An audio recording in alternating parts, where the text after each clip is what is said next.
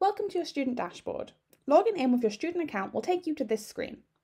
This, along with the side menu on the left-hand side here, are your two main points of navigation throughout the platform.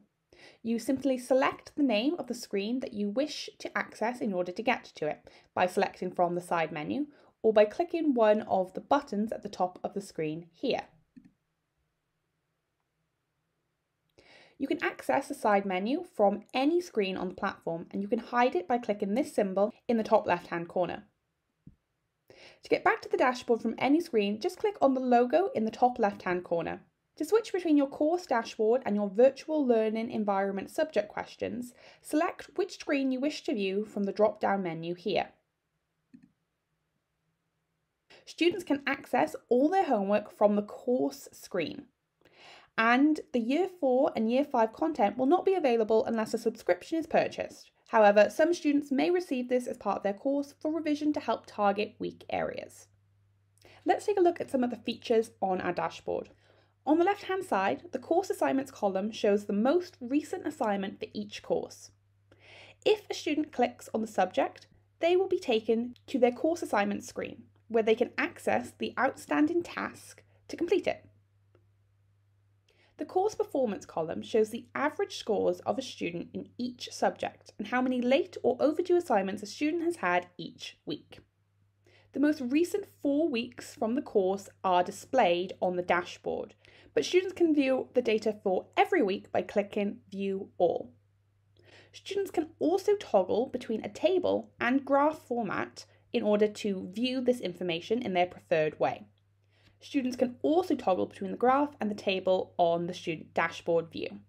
Over on the right-hand side, a student's 5 most recent announcements are also displayed on the student dashboard. A student can access the content of the announcement by clicking on the title of it. It will display as a pop-up. If students do want to see older announcements or more than their most recent 5, they can select the View All button, where students will be taken to their My Announcements screen, which will display all of their previous announcements. At the bottom of the screen here, a student can see the house standings. This is the leaderboard showing which houses have the most house points, awarded based on performance. Students will be taken to the My House Points screen by clicking on their house name here, or their total number of house points. Finally, students can also view their 5 most recent action items on this screen. Action items refer to a to-do list that a parent can create for their child. The to-do list will be made up of topics or subtopics that parents have selected for students to revise and work on. The item column will list what the topic or subtopic is. The action column here can be clicked on and will take students to videos and tests for this topic or subtopic for students to watch, attempt, or reattempt in order to practice and improve in these areas. Students can change the status of this action item on this screen by selecting incomplete or complete to keep track of whether or not the action item has been addressed.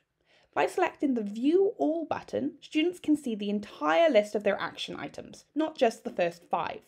Students cannot add to their own to-do list. This is something that only parents can do from their own Parent View screen.